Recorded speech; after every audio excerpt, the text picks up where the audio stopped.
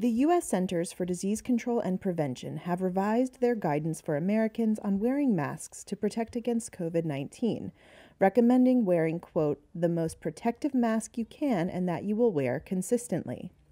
But the agency stopped short of advocating nationwide usage of N95 respirators, which filter at least 95% of airborne particles, both large and small.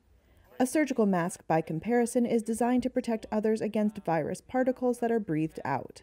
The agency on Friday said it wants to encourage Americans to wear masks rather than push them to wear the highest grade face protection, but also explicitly said that respirators provide the best level of protection, while, quote, loosely woven cloth products provide the least protection.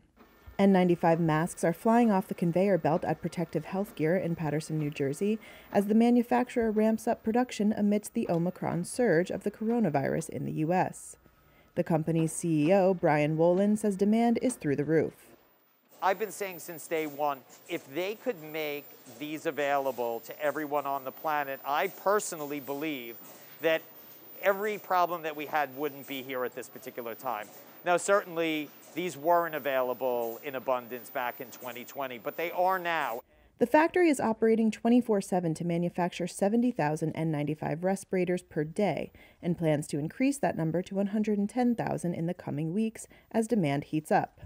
Critics have accused the CDC of offering shifting and confusing guidance throughout the pandemic regarding mask wearing.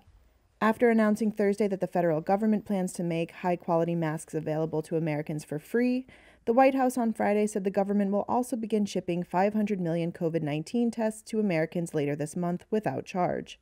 COVID-19 infections in the U.S. are at their peak, with nearly 780,000 new infections reported each day.